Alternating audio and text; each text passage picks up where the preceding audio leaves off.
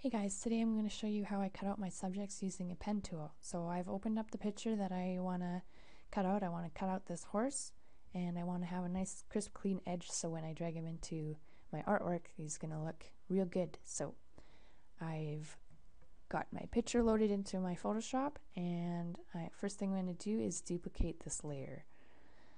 And on the background layer, the very bottom one, I'm just going to fill it with this gray color.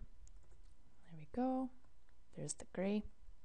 And this is so that I can see where I've already cut out when I've cut out my horse. So I'm going to be using the pen tool. So I'm going to select pen tool, or you can just press P on your keyboard. And you want to make sure that you're set on path. If you're set on shape, it's just going to start filling with color and it's just harder to see what you're doing. So I'm going to be set on path. And I am going to zoom in. I want to cut out his back, so I'm just going to zoom in so I can see the curve of his back real nice. And so I'm going to select my pen tool. And the cool thing with pen tool is you can make a straight line and then curve that line exactly how you want after. So I'm going to put my starting anchor point right there. You can see a little box shows up. You just tap on the screen with your tablet or with your mouse, just click. And I'm going to cut along the whole length of his back, so to the very tip of his tail I'm going to put another one.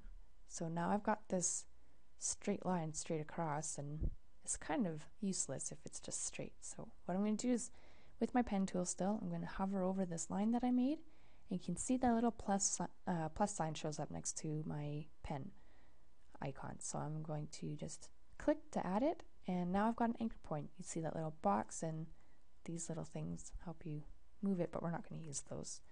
So just press down Control on your keyboard and you'll see that your little arrow turns white, and then you can just click and drag it right to where you want it. So I'm going to put it right there along his back.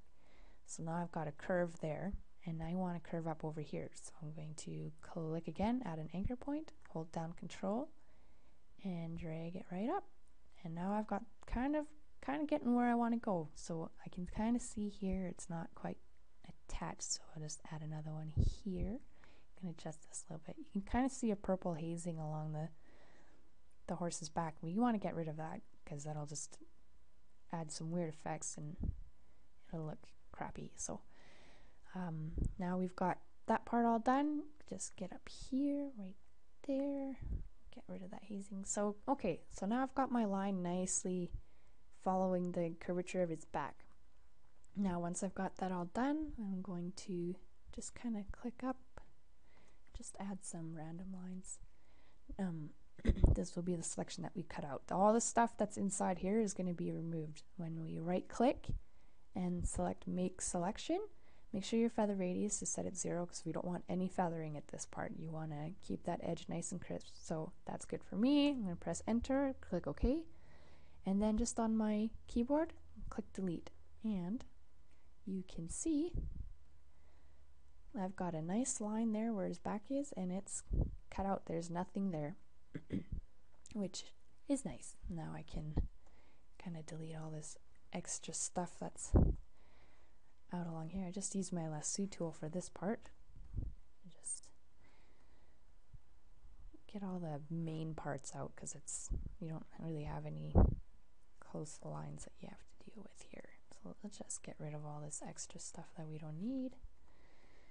Now I don't use the pen tool when I cut out hair because I don't want that super sharp edge, and hair is not perfect anyway. So what I do is I just use my lasso tool. You can see I've got the feather set to 1 pixel. That'll feather it just a little bit to make the edges a little softer. And I'll go up along his hair with my lasso tool and just kind of scribble that out. Don't get too close to his ear because you want that to be nice and sharp because it'll look good. There we go, click Delete, and now we've got some fuzzy hairs there. It makes it a little easier to blend it later. And I do the same with his tail. Don't worry too much. Hair's not perfect. All this stuff can go. You can edit it to exactly how you want to. And so I'm going to show you how I use a pen tool on more curvier parts of the body. So I'm going to cut out his head. So the first place I'm going to put my first anchor is right here on his forehead. And then the second one I'm going to put right here under his upper lip, because that'll just be easier to work with. So I'm going to add an anchor here, hold control, go right up on his nose, then right over his eye socket, along the bridge of his face and his upper lip. And don't forget to, sometimes you gotta add a few. If you zoom in, it's easier to work with because you can see more of the curves. The more curves you get in there, the more awesome it's gonna look. So it's gonna look more detailed, and it might be a little more time consuming, but the more time you take in something, then usually the better it ends up looking out. So you can drag the end points too.